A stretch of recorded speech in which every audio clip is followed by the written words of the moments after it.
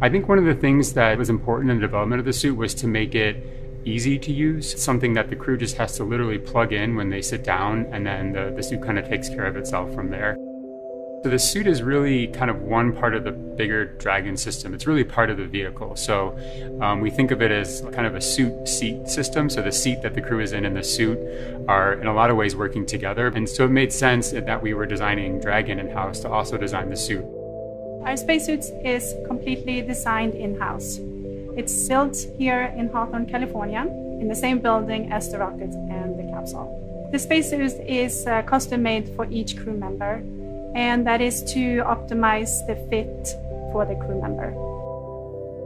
We definitely wanted to innovate, and we wanted it to look inspiring, but first and foremost, we wanted it to be safe and reliable. The spacesuit's primary purpose is to protect the crew in the unlikely event that the cabin were to depressurize. But the suit does a number of additional things. It provides cooling and communication to the crew inside of the suit. It provides them hearing protection. And the outer layer of the suit is flame resistant, so it provides flame protection as well.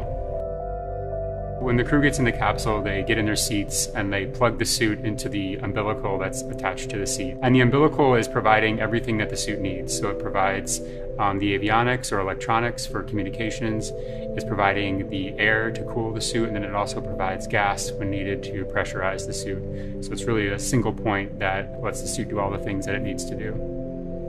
We designed the helmet in-house. The helmet serves a number of different functions. Obviously, it's protecting the crew's head and it's retaining gas like the rest of the suit, but it also houses the microphones as well as the valves that are regulating pressure in the suit.